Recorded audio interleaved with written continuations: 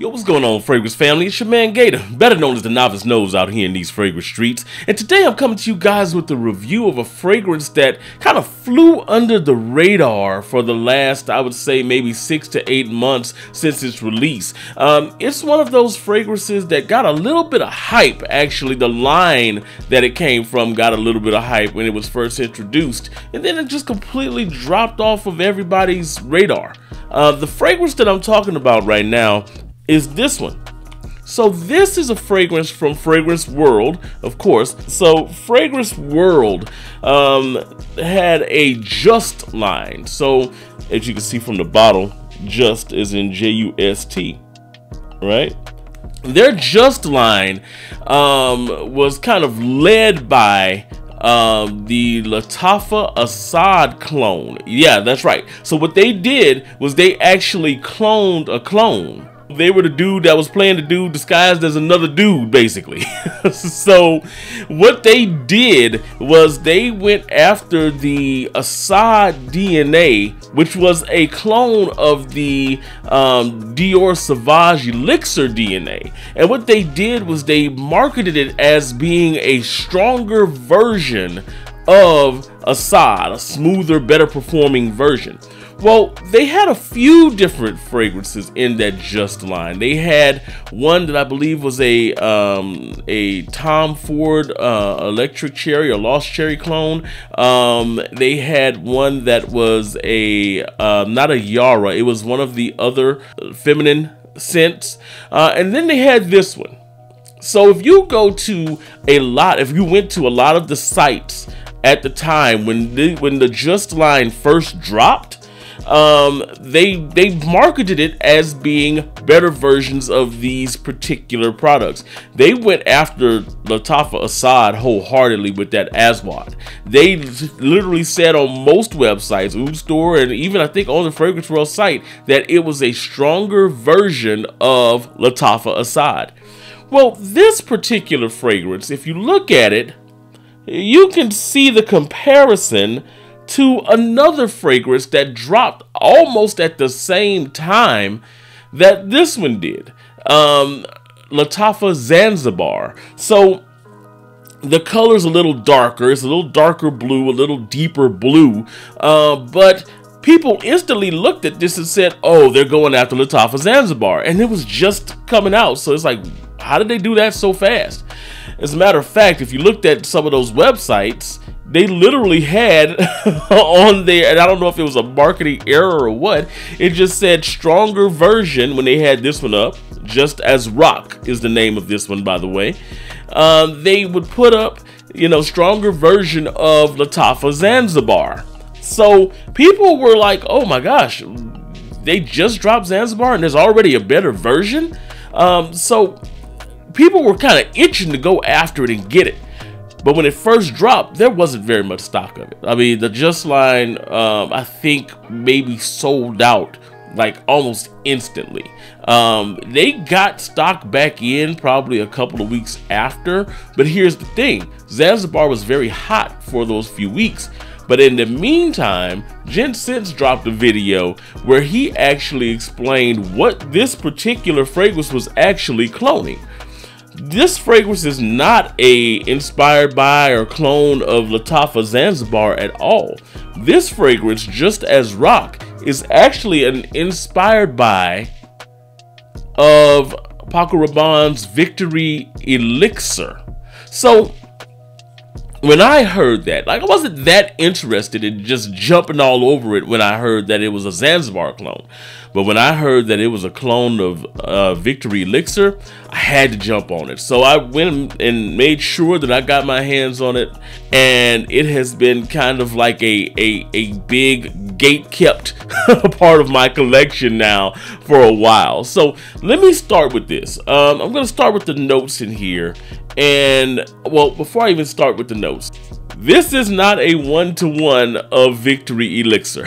It is definitely not that. It gets in the wheelhouse though, and it actually does some things a little bit different that I love about it. So let me go over the notes on this one. So the notes on Just AZRAQ, and this is courtesy of Fragrantica here. The top notes are pineapple and cardamom. The middle notes are vanilla bean, incense, and sage. And then the base notes are sandalwood, tonka bean, and patchouli. That sandalwood is really important as it goes forward here. Now let me read you some of the notes, or the notes from the Victory Elixir. And I'm going to use that as a reference point because you'll see where this thing differs and why I'm such a fan of how it does differ. So the top notes in Victory Elixir are lavender, cardamom, and black pepper. The middle notes are incense and patchouli. And then the base notes are vanilla pod and tonka bean. So you see they have basically the same notes with a few, slight variations here. And they just kind of jumbled them up a little bit.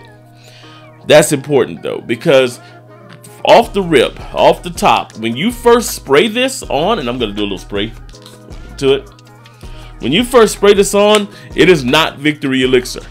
It is definitely not.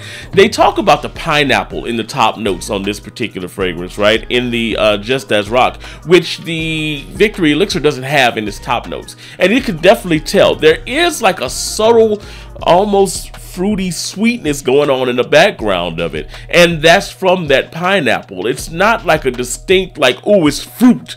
But there is like a distinct kind of sweetness that's in there that's not in the top of the Victory Elixir. As a matter of fact, the Victory Elixir has more of a freshness to it.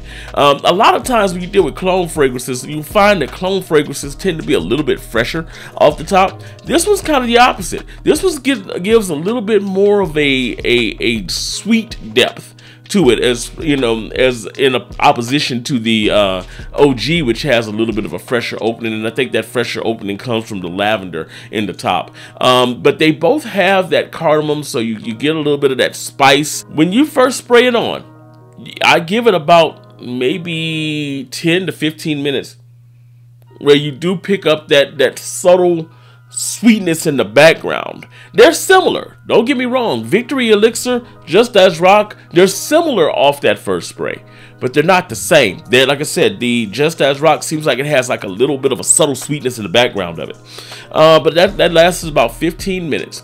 Once you get into that 15 to 20 minute range, it loses that and it gets a little bit more towards the Victory Elixir. So it's almost like they start out a little bit separate and then they start to kind of come together when you start getting into the mids. And I think a little bit of that is from the incense and the patchouli that they both have in them.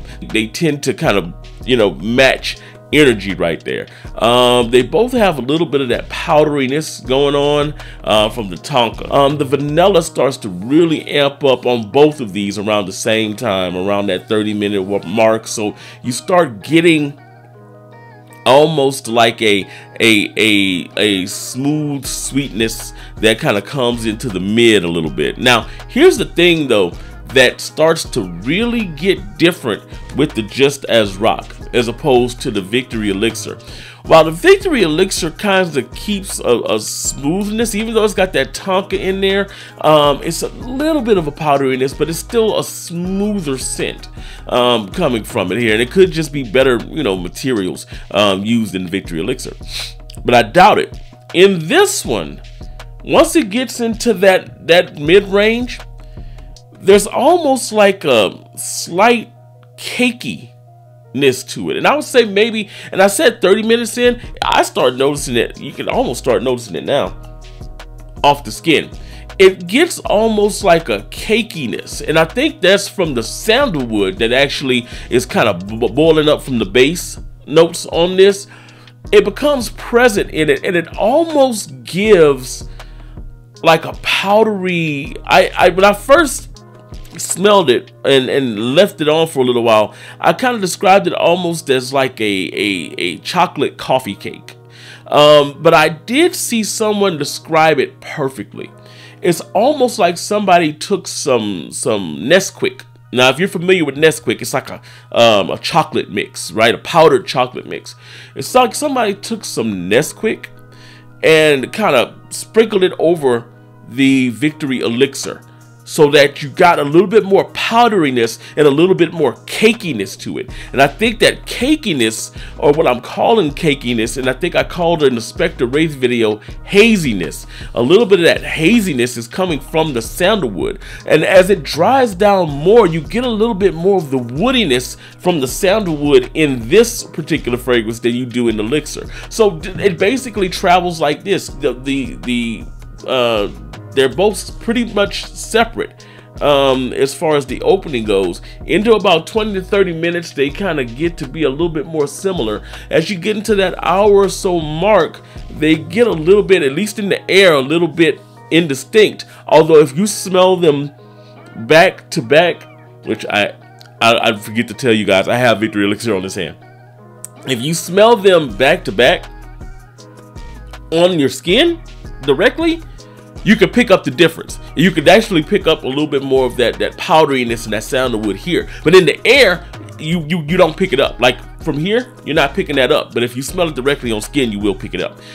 So that happens for the first like hours, a couple of hours or so. But then this goes with a major divergence into more of a sandalwoody and like a powdery chocolate sandalwood type of and it gets real cakey at that point.